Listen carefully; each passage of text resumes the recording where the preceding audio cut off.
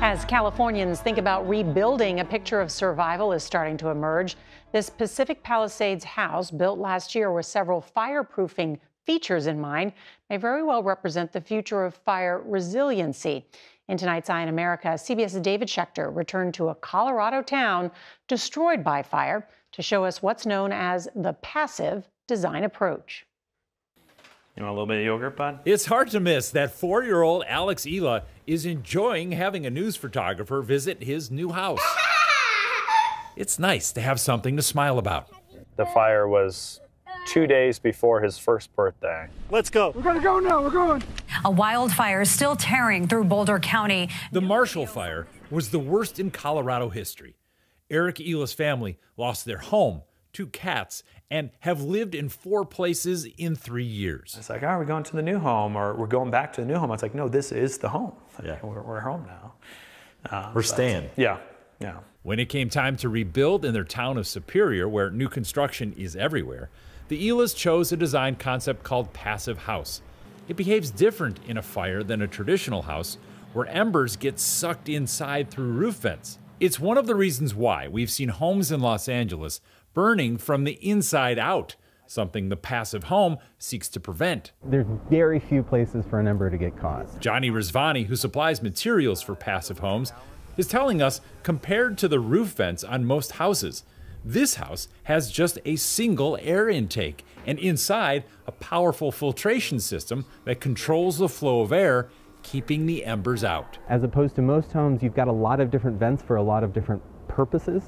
This has one. This has one intake. And in an extreme weather situation, what you would do if you had to evacuate is you would close off that intake. This home in Los Angeles, the only one still standing in its neighborhood, followed similar building principles. But the challenge for some homeowners is the cost. It can be up to 7% more to build a home like this, and that might be one reason why just 6 of the 300 homes that have been rebuilt in this town are passive. But there is another way that the state of Colorado is dealing with this on a much larger scale, and that's a new state law. Right away, I was shocked that we don't require building standards. Lisa Cutter is a Democratic state senator. Why was that surprising to you? If your house isn't well protected and you don't do everything you can and mitigate for fire around the property, et cetera, then you're putting your neighbor's house at risk. In Colorado, more than 1 million structures are built in places that meet or mix with natural areas where there's a threat of wildfire. Across the U.S., it's 48 million homes, or a third of all housing. Cutter pushed for the creation of Colorado's Wildfire Resiliency Code Board.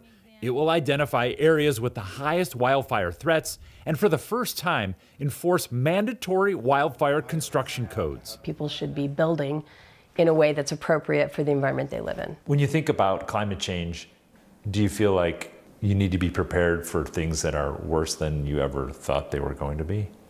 I mean, we've experienced something that I never thought you'd experience, and I'm ready for it to happen again. Across the West, the time has come for some people to rethink how they live with fire and how they rebuild from it. For Eye on America, David Schechter, Superior, Colorado. The forests needed to be thinned to prevent wildfires.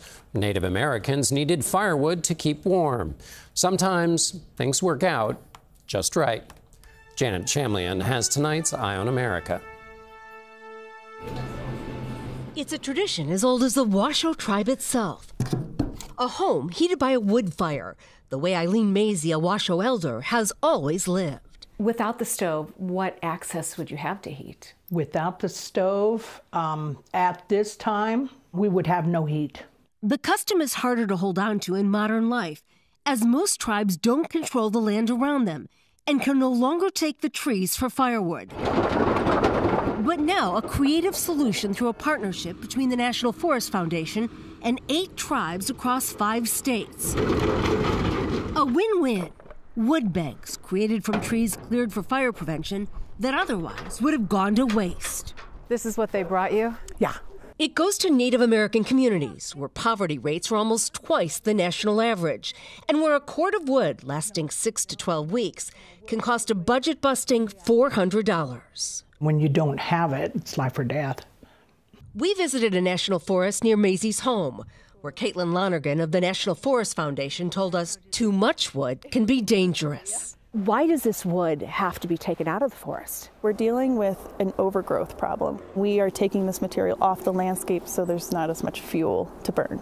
On average, a California fire season burns close to 1 million acres. January's Los Angeles fires burned more than 16,000 structures. Lonergan showed us this snow-covered pile that's been cut down. The forest thinning reduces tinder that can drive a wildfire. It's material that we need to get rid of, but it's not much value in more traditional markets. But it's of immense value to indigenous communities across the American West, facing bitter winters with limited access to affordable heating.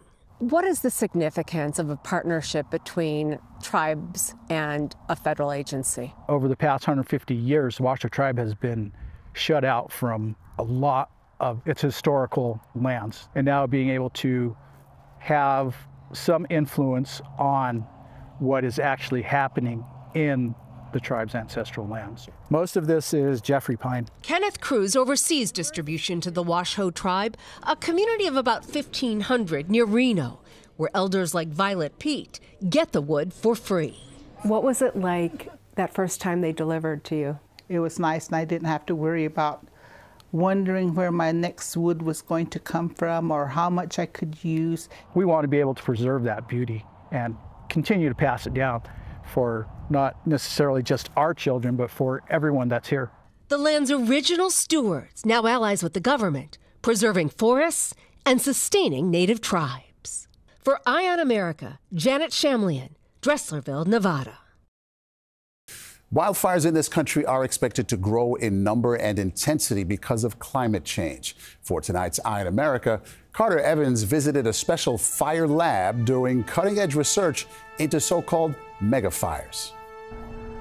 Tucked beneath Missoula, Montana's snow-capped mountains, there's a laboratory unlike any other in the country where scientists are starting fires to better understand how they burn and how to manage them. Look at this fire tornado phenomena.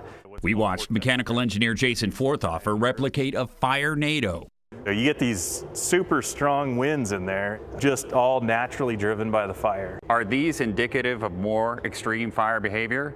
Absolutely. As that increases, I think we should expect to see more of these fire tornadoes. It's like the flaming front of a fire coming through. Exactly, that's the intent. Fire scientist and lab leader Mark Finney showed us this burn table to demonstrate how circulating air can impact a hillside fire. It's drawing it up the slope. It's drawing it up the slope. And so this is one of the reasons why it's so dangerous to be upslope of a spreading fire. The U.S. Forest Service built the Fire Sciences Lab in 1960, inspired by a forest fire that killed 13 firefighters.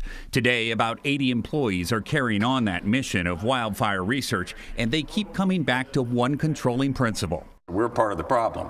We're definitely part of the problem. Finney believes we still don't implement some of the basics, like clearing dry vegetation with more prescribed burns, including near urban areas, and letting some smaller wildland fires burn to eliminate fuels that could feed larger fires. The harder we fight fire, the harder we try to remove fire, the more the fuels build up in a given location. We've actually created conditions that make those fires worse. This lab allows the uncontrollable to be controlled and studied. Finney took us to a silo where his team assembled dry logs and lit them on fire to simulate wind-fueled flames on the forest floor. It's creating its own weather in that it's sucking air in. It is sucking air in. And what they're learning here has never been more important, following a slew of massive wildfires, including ones that recently destroyed thousands of homes in Los Angeles. California's governor's office called the fires unprecedented. Is it really that unprecedented? I don't think so. It's the same fire events over and over again, and yet decades go by, and those lessons and those impacts are often forgotten. He hopes what they learned from studying the flames can change the way we approach wildfires. How do you convince a community that lighting a fire near their homes is a good idea? The question is, what risks do you want? To experience the very low risk of having problems with prescribed burning, or do you want to basically roll the dice and just wait till circumstances overwhelm emergency response? Let's get out, let's go. We've proven that we can't eliminate fire. The only choices we really have are when to have it and what kind to have. And that will require a change in perspective, looking at fire as an ally, not an enemy. For Eye on America, I'm Carter Evans in Missoula, Montana. For years, the auto and insurance industries and federal regulators have been working to build safer cars that give us better protection in a crash or fire. But what about our homes? What's being done to make them safer? Jonathan Vigliotti shows you in tonight's Eye on America. This 6-story wall of fans in rural Richburg, South Carolina is built to simulate disaster. Hurricanes, hailstorms, even wildfire.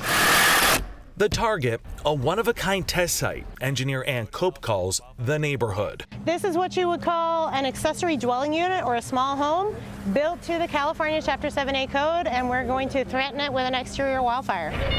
Experiments like this are to housing what crash test dummies are to cars, and they all happen here at the Insurance Institute for Business and Home Safety, a nonprofit funded in part by the insurance industry. The science that these tests bring us are how, when, how fast, and with what threat to the rest of the neighborhood do our homes burn. Today, Cope and her team are testing 60-mile-per-hour winds and fire against these two small homes. These are the type of wind speeds that we see in the Eaton, Palisades, Marshall, Lahaina.